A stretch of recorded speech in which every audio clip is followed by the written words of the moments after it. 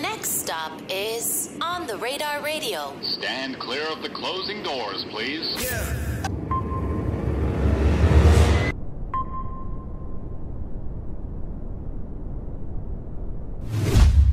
Yes, sir, baby. On the Radar Radio. Yo, special guest in the building. Jay the Prince in the building, my guy. Love, bro. Welcome to the show, man. Thank you for having me. Hey, man.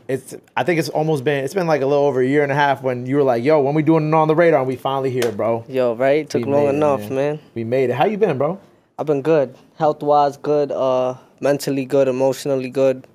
Got nothing to complain about. What about you? Bless me. Oh, thank you for asking. Mad people. That's me. Yeah, I'm great, bro. The year's off to a weird start, but in like a good way and a bad way. But you know, that's how this music should go. You feel me? That's how life go. How you been? You said that mentally good, everything's been good. Like, how you been keeping yourself level, bro? How you been keeping yourself kind of centered?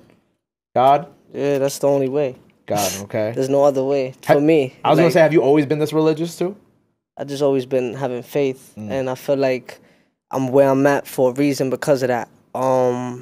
Just me manifesting my whole life from a young buck, being where I'm from and being able to grind, telling everyone on the block, yo, I'm going to do this, and then fucking doing it. Yeah. It's dope. It's amazing. And being positive and remaining true to who you are. Right. That's it. Get back, come back, and do it again.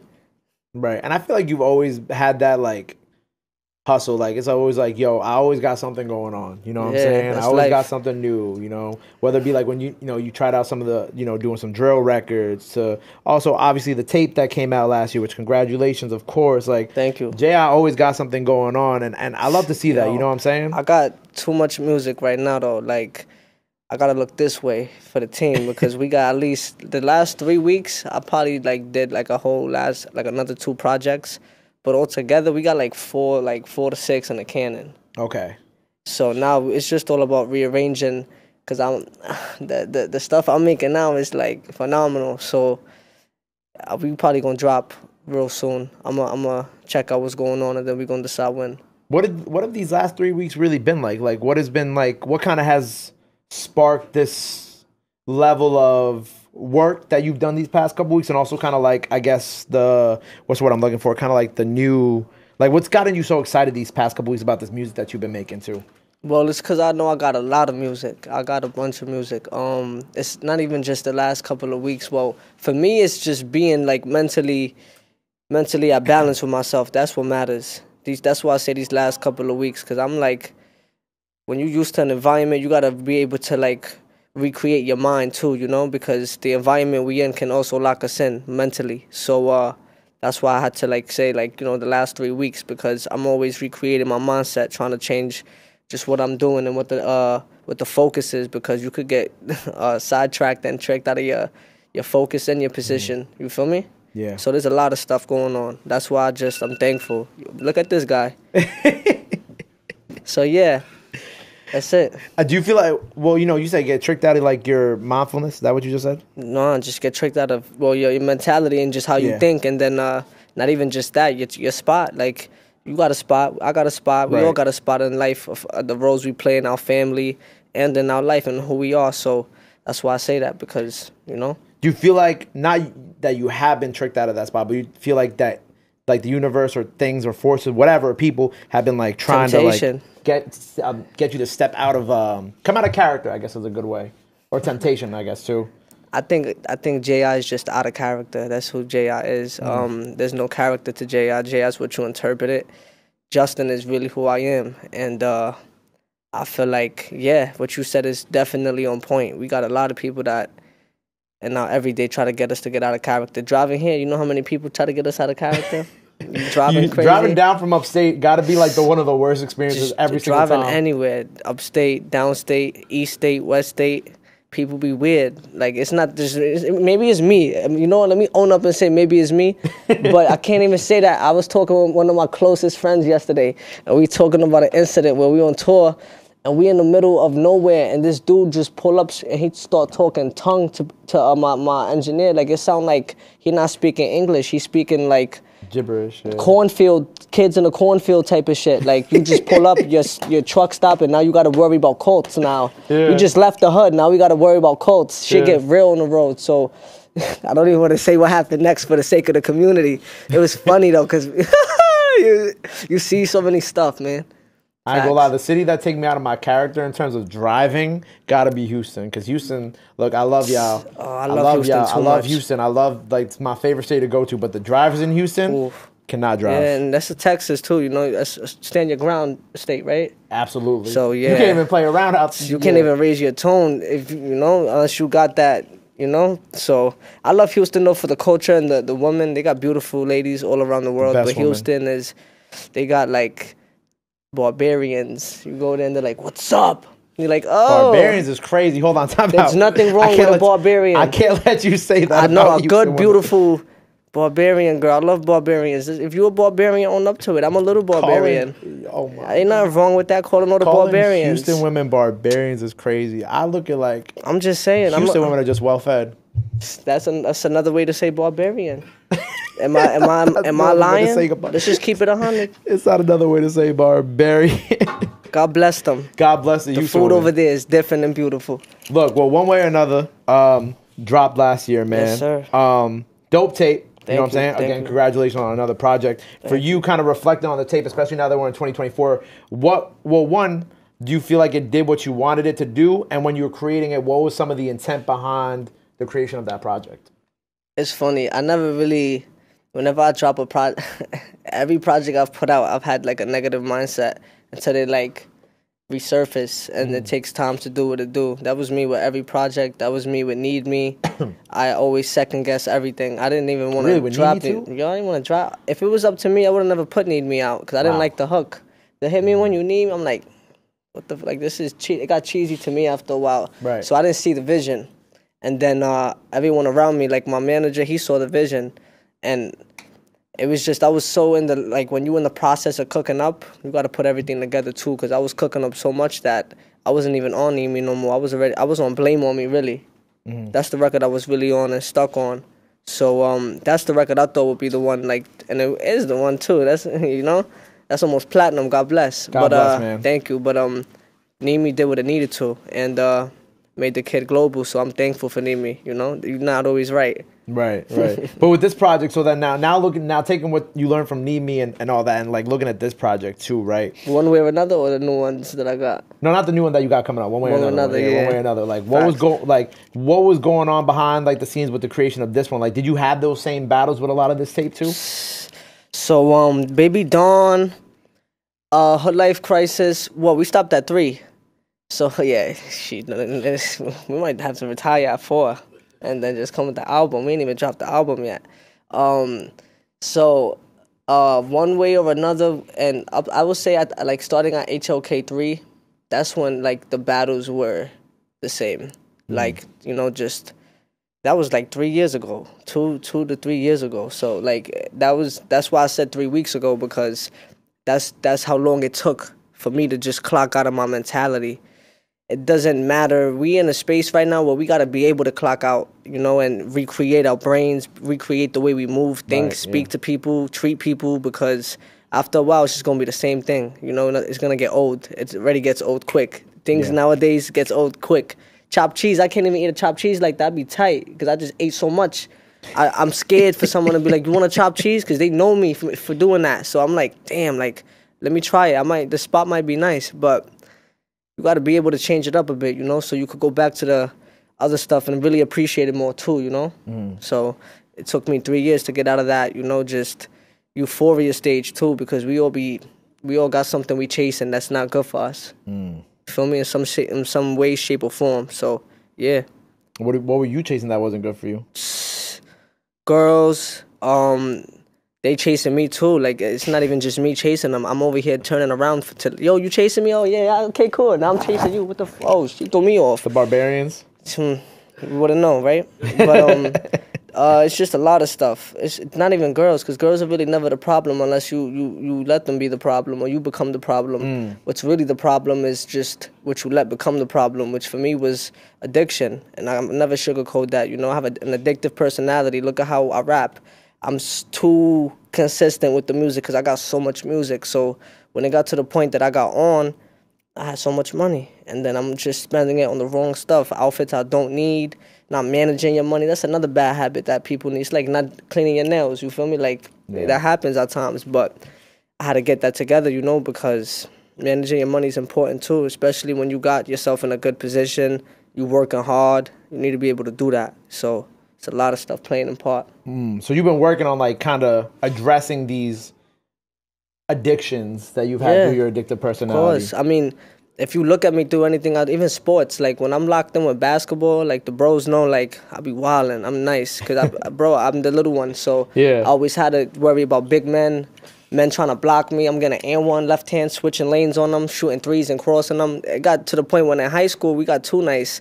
So why stop now? That's the same thing with rapping. So I'm already alert that I have an addictive personality. Now it's about what I channel that into. Family, the right things. I got a niece on the way. We become a grown man. Right. I'm already in 22. I'm about to be 23. Like, that sounds scary to me.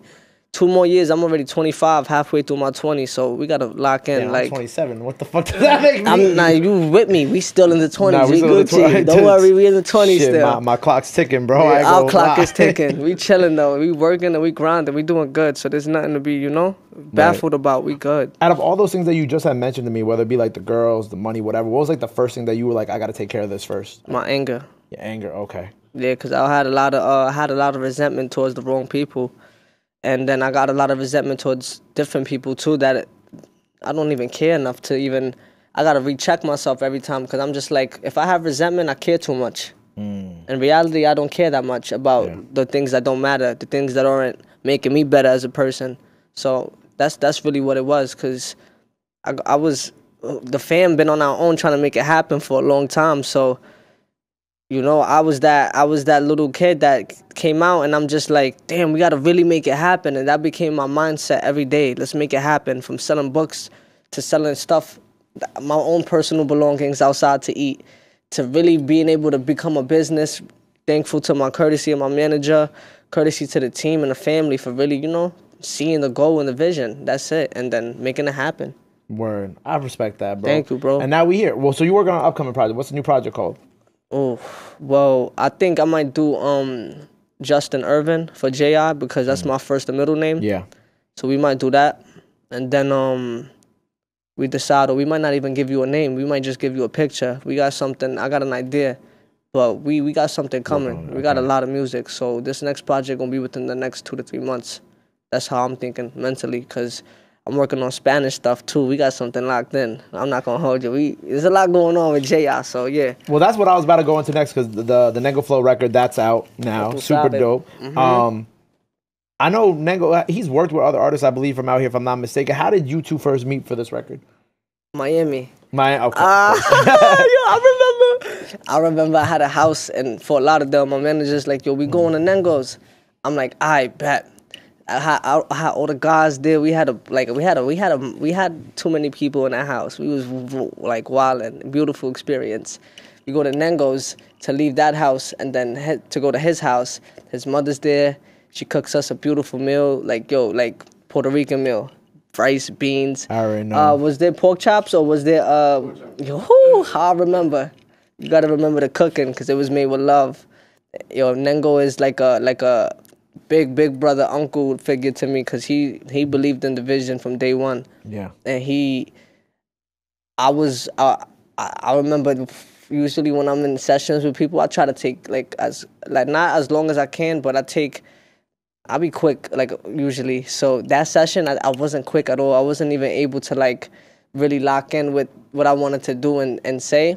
So the fact that he had enough patience was funny because I felt like I was over there making the experience too long because I'm just there now. I'm just sitting there like, dang, I got to say something. So I finally step in the booth, and then it's crazy because this was 2 to 3 years ago. And then, look, it just came out. That's 2-3 years ago. Yo, yes. That's crazy. Like 2 years ago maybe. And I ended up doing the hook. And it came out, and they remade it, and it sounds beautiful. I'm proud of his project. Shout out Ñengo, PR, we got this. So what is some of the Spanish stuff that you're working on then? Just more music with you singing in Spanish? Nah. Let's not say it like that, because the stuff we doing is different. Yeah, but if you want to say it like that, yeah, just more music with me singing in Spanish. Okay, we'll leave it at that. We'll leave it at that for now. Yeah, possibly featuring one of your, favorite artists. You never know. We got a lot of stuff going. That's just with J.I. I like that. I think I had asked you this when we met at Rolling Loud like a year and a half ago. But I saw like you was on, I don't know if you was on live this summer with like Dougie and them, but you were playing the record you had with Kay. When you were dancing to it. Yeah. Me, myself, and I. Yeah. Yo, free K too. Yeah, First of all, yeah, free K. Free everyone that's locked up. All the bros, free Chef, free everybody. Just speaking to him too. He good. Chef good? Yeah. We ever gonna see that record? That record ever gonna see? I was just thinking about it in there actually. That's funny. Chef, let me know when we get it done now. If you want to freestyle to I'll wait for him to come home.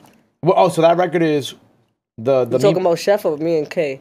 Well, okay. Well, now I know you got the one with Chef too. I was talking about the one with K. Nah, because me and Chef don't got one yet. Oh, okay, That's why I'm saying that. Let's do it, because I'm a good manifestation. I thought you had an unreleased with Chef. I thought that's what you were trying to say. Do I? Nah, we don't. Nah. K, yeah, but that's his record. So we just gotta wait for that still, yeah. Yeah. Damn, man. I know the people really want. I know the sample too. Probably it's like a lot going on with that record. But that record fire though. I ain't gonna lie. Yeah, that's the bro, man. I hope he in good spirits too. Everybody. Word. I also saw like because I know she does music, but I saw the Chrisean FaceTime joint. Was that like a music thing, or was that just kind of like Yeah. I got this record in the stash that she wanna get on. Whenever she ready, the record there. It's called When Thugs Cry. Yeah, we was supposed to link up 3 weeks ago actually in New York. So yeah, she was supposed to come down to the city, but it just be too hectic when I come down, So yeah, we gonna link up. God bless her too, and the family. So we got a new tape on the way. Some more stuff in Spanish on the way. What else you got cooking up that the people gotta know about that we got? Anise, man, that's the main thing. Anise. Well, I'm not cooking. The little bro cooking it up. He cooked it up, chef. Yeah, we got the niece. I can't wait to like really get to speak to her, and she laughing and pulling pranks on me because I know it's gonna come early. It's gonna be throwing me off like, oh, she already like us. Yo, this is OD. She's moving just like us. I'm gonna be so happy. And yeah, family, man. Me starting my own family, not now. I'm 23, but I'll be we good. Who knows? You never know. But yeah, whatever's in the plans for me, whatever God got planned for me, we're gonna tackle it and make sure we do it and get it done. Word, man. We're always excited, always happy for you. By the time people see this J.I. freestyle out now, so go run that up. You have a question for J.I., Cal? Come on, let's do it. Oh my God, this is. Come on, Cal. I didn't know you had one for him. Okay. Oh shit. Hello, everybody, and welcome back to another episode of Cal's Questions 2024. J.I., my question for you today. Earlier, we were talking about money management, and it's something that you're working on. What's the most outrageous purchase that you've made that really made you sit back and be like, "Wow, why did I do that?" You want to say? Cause you would know more, huh? Oh, a lot of all these everything, man. I mean, I'm already J.I. These jewelries, like I want people to understand, jewelry don't make you who you are. It's you that makes you. This is your direct My camera, bad. I've been downplaying you this whole time looking at these two, and you really the main one. That's my bad. So yeah, jewelry doesn't define you. Jewelry don't make you happy. I'll be the one to tell you that. You got to make yourself happy. You heard? You make yourself happier when you do it yourself and you bet on yourself. That's the best way to do it.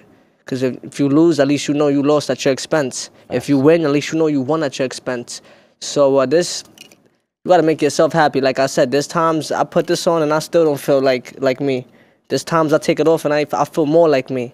So that's how we do it. Like, that's it. But I think my most outrageous... Nah, I wouldn't even say jewelry. I think it was just my penthouse I was staying at because I should have been bought a house. Like, it was just... Every month I was spending mad. It became it was just fun being there. Right. It was too fun. I saw it recently. I'm like, man, that's the spot. That's the spot. Good Cal's question, man. More to come. That was a good one. Great one. Hey, look, man. Well, look, it's been a pleasure having you here. Check out the freestyle by the time y'all see this new project on the way. Before we get up out of here, let the people know they can follow you at anything else you want the fans know. Now's the time to do it. It's camera on the right here. Just know I'm thankful for my fans. I appreciate y'all for sticking with the younger generation. If you young and you have a dream, get it done. We got one life. Like I said earlier, bet on yourself and do it positively. Do it in the name of God, not in no wickedness, not in no dumbness, not in arrogance, and knowledge and confidence. You heard? And hope and faith. That's it. There you go. Well, make sure you go check out everything he has. Oh yeah, check me out on all, my bad not to cut you off. Nah, you good. All social media platforms: Instagram, I am J.I, Spotify, Apple Music, J.I the Prince of New York. Yeah, we still got it. You heard? There you go. Well, make sure you go check out the project. Make sure you go look out for that new project. Go run up the record with Ñengo. Go run up the new single. Go follow him. Go show him some love. Go show him some support. Love is free. Support is free. But y'all already knew that. Till next time, on the radar. We out. Pow.